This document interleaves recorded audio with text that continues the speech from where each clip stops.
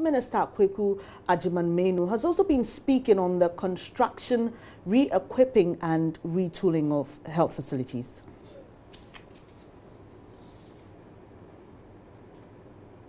Agency, it should be treated as such.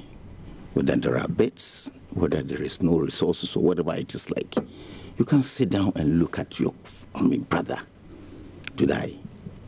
I visited a hospital in Paris. Paris is far away in Europe, a developed system. At an AAE center of Charles de Gaulle Hospital, there were patients sitting in chairs like we are sitting here, taking blood infusion. That was emergency. And I don't see why, when there's an emergency, somebody should be turned away. You see, this was one of the challenges when I encountered, I talked about. It is correct that directives alone can't solve the problem. And it's unfortunate that this issue came up.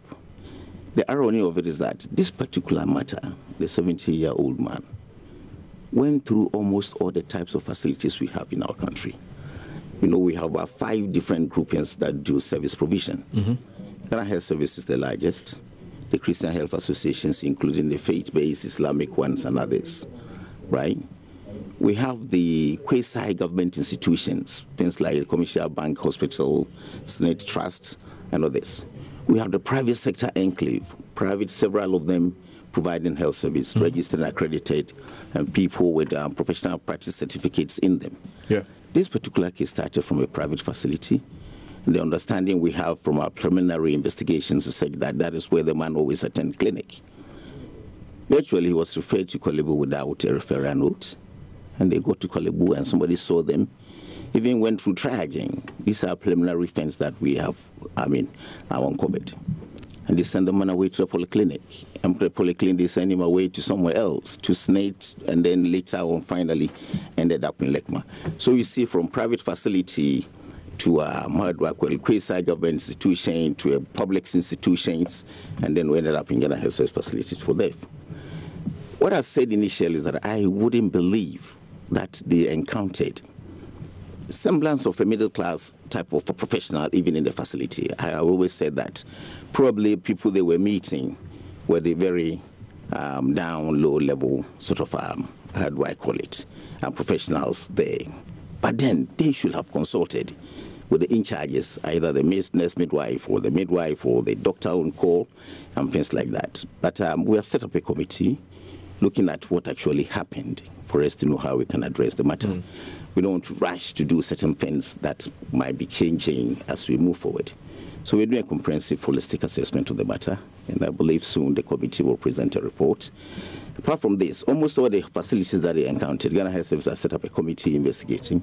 Kolebu is looking at what they can bring to us. The private facilities we encounter in the association, and when we get all these things and assimilate them, we know what it is that we're going to do. Right. Immediately, what we said, and I even said that earlier, only the preparations were a bit not very fast. We're setting up a call center that will engage patients and the general public to give us information on things happening in the facilities, because the minister and his deputies and even the chief director of the ministry cannot be everywhere all the time. And since we have massive amounts of these points and stations where we treat people, it will be very, very challenging for us to think that we can monitor and supervise all of them at the same time.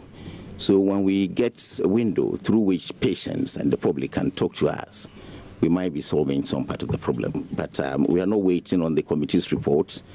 We've started working on how quickly we can expand the call center facility we have with health insurance and see how we can put people in there to take calls from us. So the purpose of this call center would be sort of to take feedback from patients? We want to engage patients. We want to create a window where patients can talk to the center.